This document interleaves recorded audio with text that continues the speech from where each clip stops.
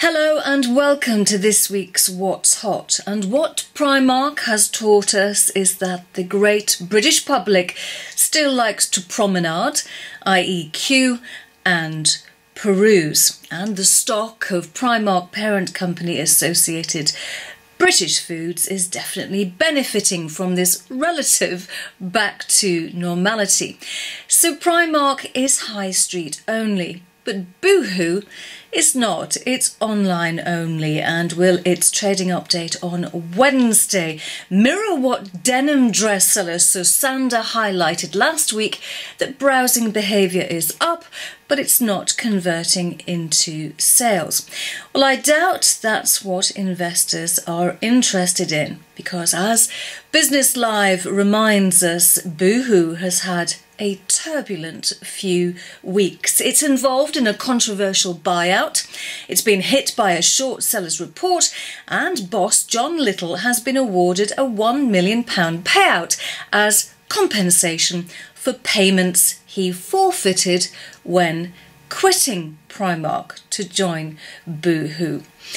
Well, it's Kingfisher's full year results on Wednesday as well.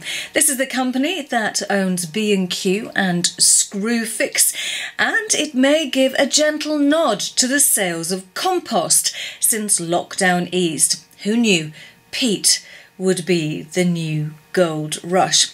Now, in March, the company announced it will not pay a final dividend to shareholders for its 2019-2020 financial year due to coronavirus-related disruption, and it has also drawn down on its two revolving credit facilities.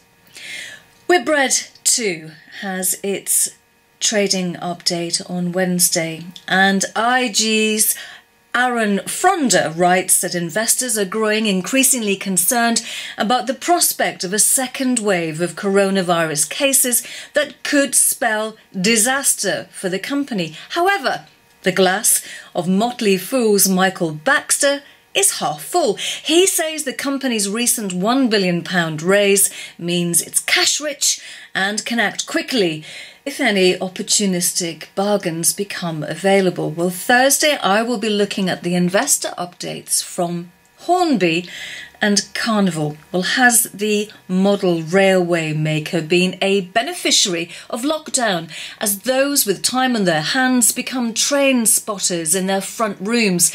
I can see there's been a run on the Southeastern Class 395 Hornby Visitor Centre.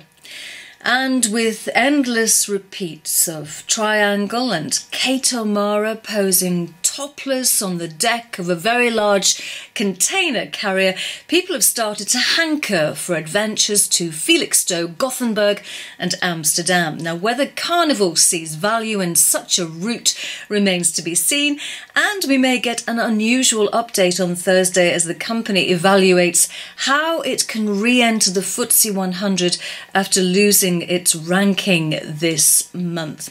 And for the rationale behind the merger of Columbus Energy with Bahamas Petroleum, listen to Chairman Leo Coote explain to LSE.co.uk's Donald Leggett why it's a clever, intelligent deal. I believe it's a very clever deal which allows us to weather the COVID storm whilst creating value for our shareholders and Bahamas shareholders. So I do believe this is a very clever, intelligent deal, and the fact that no one's seen this coming in the market speaks to that.